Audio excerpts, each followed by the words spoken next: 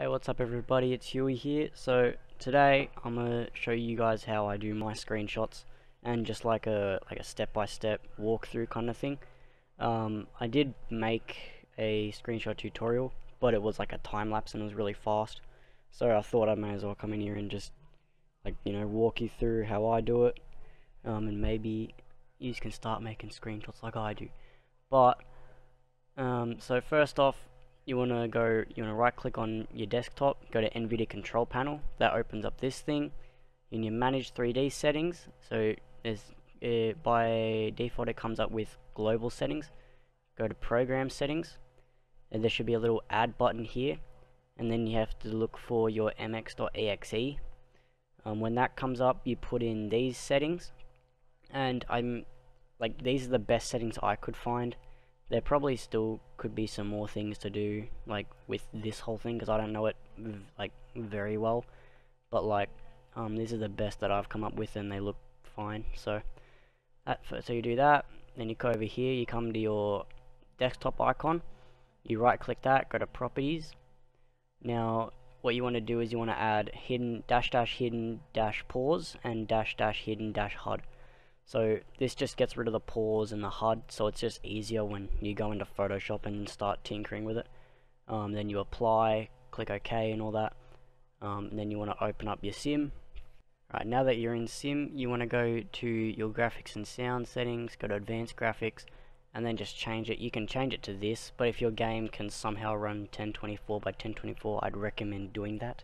Alright, so once you've found your track and you've rode around, usually I do only a lap. Because that's usually about enough, unless you want to session a specific section or a jump. You come into your demo, just go to your default demo. So when you go into this, it should be default. Just click on that, make sure your playback mode is playback only.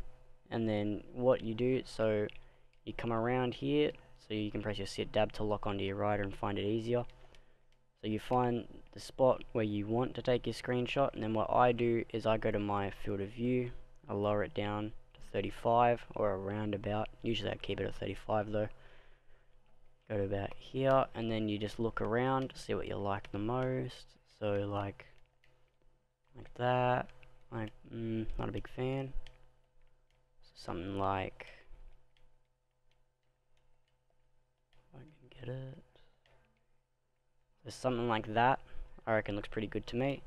So now what you want to do is you want to press S on your keyboard and then skip forward and back, or skip forward or back, just so your writer's out of the frame. Take another screenshot, so you see I've taken 2 screenshots. Now you can quit out of your game. Now you can go to Photoshop, open it up, and then wherever your screenshots are, I have to do this weird thing to get to it, but just find wherever your screenshots are located, you get them, put them into your Photoshop, and I do this. I go into here, I go to this folder, grab my logo and my color corrections. I'll leave the link to the color corrections down in the description as well. I'll do this stuff first. So duplicate this first one over to the next one. So now it should be looking like this. You grab the bottom layer, convert it to a smart object and rasterize. Now you click the top layer, make sure the top layer has the writer in it. You go to difference, select, color range, click OK. Now what I do is I look around or in the writer, just look for any weird dots like this, except these dots are a part of it because it's showing because of the holes in the helmet. But if you look for any of them dots where they shouldn't be, then what you do is you usually just grab this tool, you go to the lasso tool, and then up here where the boxes are, there's these 2 boxes. One is hollow and the other one's solid. And when you got your mouse, there's a little lasso and there's a negative sign next to it. If you hold shift, it's a positive. So when I do the negative, you can do anything on the writer is fine. When it's a positive, it creates a hole. so you don't want to do that. And then it's vice versa for this, so negative does that, positive gets rid of it. But there's nothing really bad with this, so I'm just going to backspace, Control D to deselect it. I don't need that. You can put this layer back to normal, then you go over to here, duplicate, make sure you duplicate it to this layer. Same with this, just duplicate that over.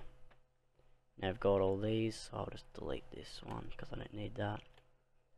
Put this into the corner, and then I keep forgetting I need to change the color.